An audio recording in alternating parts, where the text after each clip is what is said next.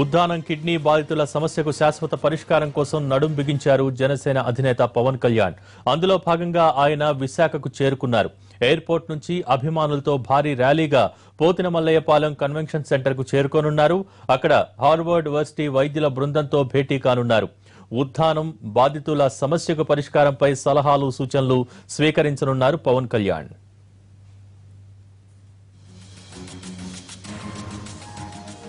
జనసేన అధ్యక్షుడు పవన్ కళ్యాణ్ వైజాగ్ చేరుకున్నారు. కాసేపట్లో భారీ ర్యాలీ ప్రారంభం కానుంది. దీనికి సంబంధించి పూర్తి సమాచారాన్ని మా ప్రతినిధి అశోక్ అందిస్తారు.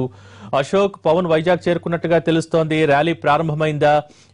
కన్వెన్షన్ సెంటర్ కు ఎప్పుడు ఎలా వెళ్తారు? కొద్దిసేపటి క్రితమే జనసేన అధినేత పవన్ కళ్యాణ్ విశాఖ ఎయిర్పోర్ట్ కు చేరుకున్నారు. అయితే ఏదైతే ఈ ఉద్దాన కిడ్నీ సమస్యకు సంబంధించి శాశ్వత పరిష్కారం కనుగొనేందుకు నిన్న హార్వర్డ్ యూనివర్సిటీకి సంబంధించిన ప్రతినిధుల బృందం ఎవరైతే వచ్చారో వాళ్ళు ఉద్దానంలో పర్యటించిన తర్వాత ఈరోజు విశాఖ వచ్చారు. అయితే వీళ్ళందరినీ కూడా పవన్ కళ్యాణ్ ఆ బృందంతో పాటు కొంతమంది డాక్టర్ల బృందంతో కూడా పోతినమల్లపాలెంలో ఉన్న కన్వెన్షన్ హాల్లో వీళ్ళందరితో కూడా భేటీ అవుతారు. సమస్యకు పూర్తి స్థాయిలో పరిష్కారం ఏంటనేది కూడా ఆలోచించే ప్రయత్నం. అయితే కంటే ముందు కూడా ఎయిర్పోర్ట్ నుంచి కూడా పవన్ ని భారీ ర్యాలీతో తీసుకెళ్లేందుకు పెద్ద ఎత్తున జనసేన కార్యకర్తలందరూ కూడా ఇక్కడ ఎదురు చూస్తారని చెప్పుకోవచ్చు. మొత్తం ఆ పవన్ అభిమానులతో పాటు జనసేన అభిమానులందరితో కూడా విశాఖ ఎయిర్పోర్ట్ ప్రాంతం అంతా కూడా చిక్కిరిచిపోయిన పరిస్థితి. ఇక్కడి నుంచి కూడా భారీ ఎత్తున బైక్ ర్యాలీగా బయలుదేరిపోతున్నారు. అయితే ఇక్కడి నుంచి ఎన్ఏడి మీదుగా బయలుదేరుతూ అయితే పవన్ కళ్యాణ్ కొంత రిఫ్రెష్మెంట్ అవుతాడనేది కూడా ఇక్కడ నుంచి ఉన్న సమాచారం. అయితే ఆంధ్ర వేలో వెళ్ళేటప్పుడు నోవాటెల్ దగ్గర ఒక పావు గంట సేపు వెయిట్ చేస్తారు. అక్కడి నుంచి కూడా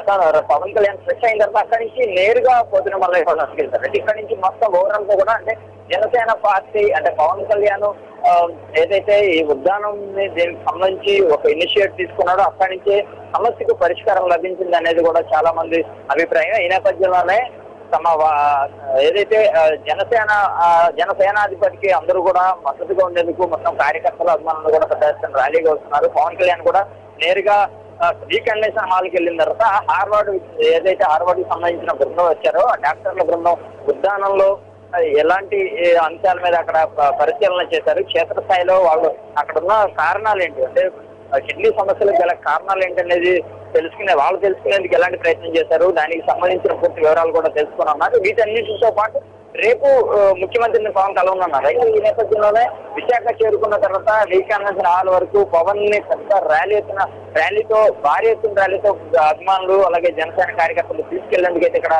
ఏర్పాట్లన్నీ చురుగ్గా ఉన్నాయని చెప్పుకోవచ్చు. మరికొద్దిసేపట్లోనే పవన్ బయటకు వచ్చిన తర్వాత ఈ ర్యాలీ ప్రారంభం అవుతుంది. Okay, thank you Ashok.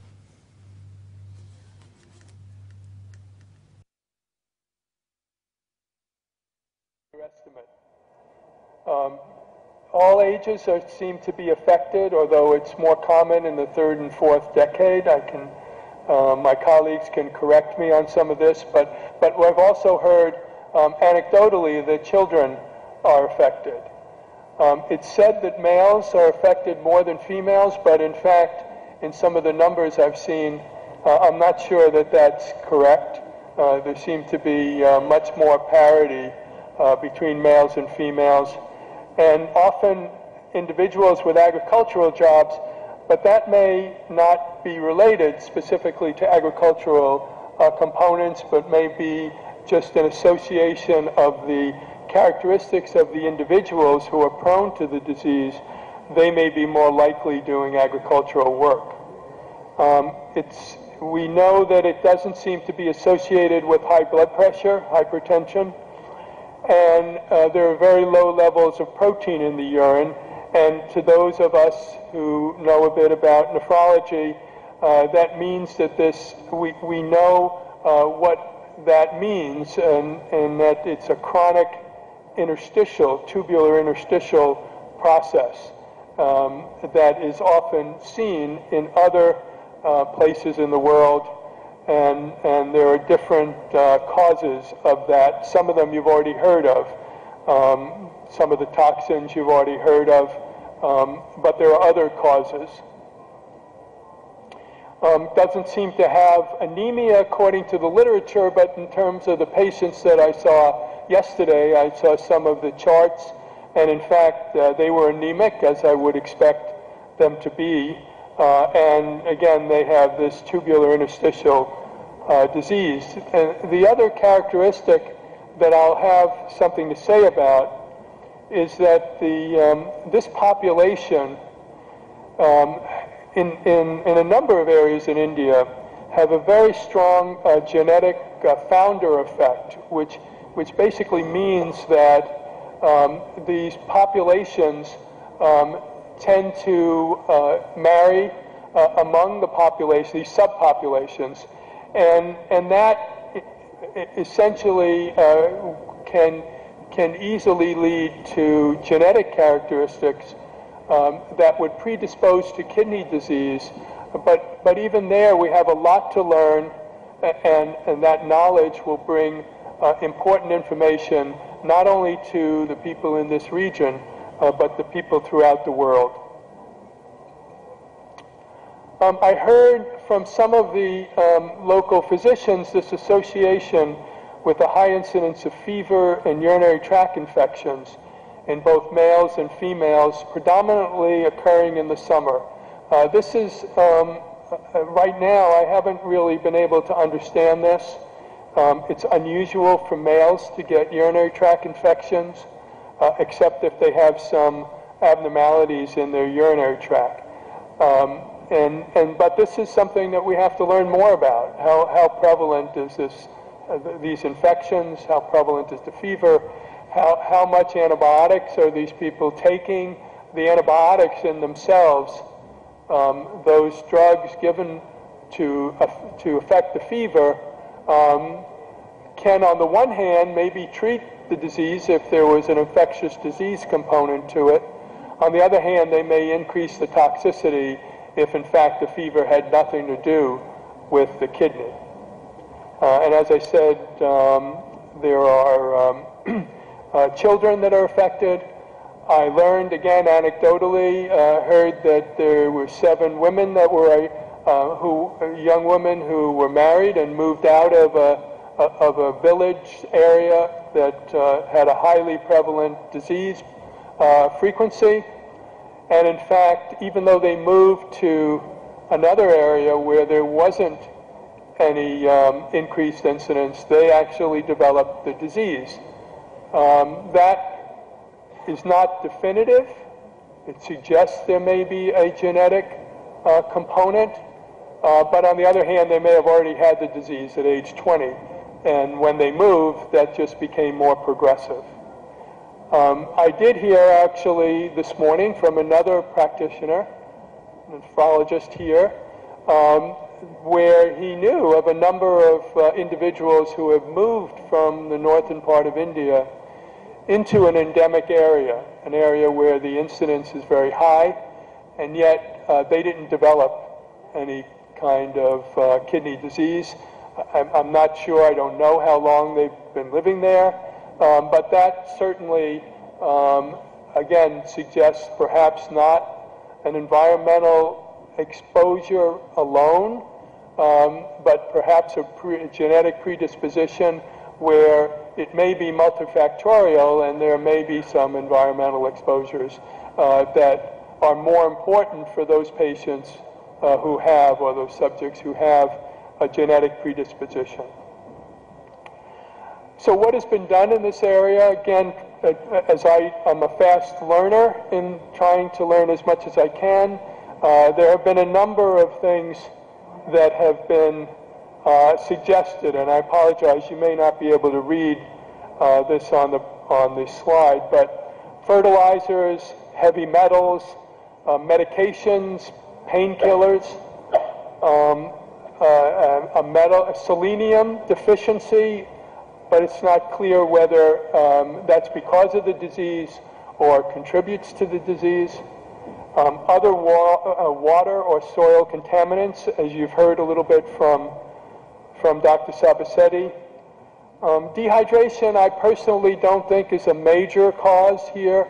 I think always when people are working in a hot environment, as I experienced a little bit yesterday, clearly they can get dehydrated. And the kidney, when the kidney of any individual, any of us who get dehydrated, it tends to concentrate things because it reabsorbs the water because it's in the best interest of the patient not to urinate a lot. And so anything that's in the kidney will get its concentration, the exposure will get higher, and that can contribute if there's any kind of metal or any kind of pesticide or other kinds or fertilizer, a contaminant that may be contributing to this. Okay, so what is needed? And I'm going to, Dr. Sabasetti already listed a number of things. I'll just call out some that he've already mentioned. Various epidemiological analyses, surveys, learning more about the characteristics of the patients and the characteristic of the disease. More early kidney biopsies, and that depends on recognizing the disease early on, so that we can do special tests to see whether there are any particular contaminants in the kidney itself, on the tissue. By the time many of the patients present at the present time, it's really not necessary to do a kidney biopsy for the care of the patient, and we would learn very little. And that's part of the problem. We only have a limited amount of tissue to learn from. You already heard about measuring kidney biomarkers in the urine and blood to diagnose the disease earlier. And we need state-of-the-art measurements of inorganic and organic compounds in the food and water supply to just be sure that there aren't any contaminants that are important. The other thing that we need is a systematic approach to doing DNA sequencing. The world has changed in the last 15 or 20 years. We are in an era of personalized medicine. We talk about it a lot in the US and Europe, and it's being talked about here in India. We need to know a lot about the individual patient. And one way to know is to basically know their genetic predisposition, and we have the tools now that are getting less and less expensive so that it's realistic to do it's called whole exome sequencing or even total genome sequencing on patients. And as Dr. Sabasetti said, we need to establish an organized research effort, combining all the efforts that I've discussed, integrating them with what's already been done, and with the support of the regional and local governments, with an important involvement in academia and easy access to the international scientific community. We need to, in taking each of these pieces, because of the fact that we have some information, but we need more, we need to look at the definition of what chronic kidney disease of unclear origin really means. Is that an appropriate definition? Because what we do, and what we diagnose CKD with is serum creatinine. And you've already heard from Dr. Sabasetti that that's an inadequate way to really diagnose kidney disease.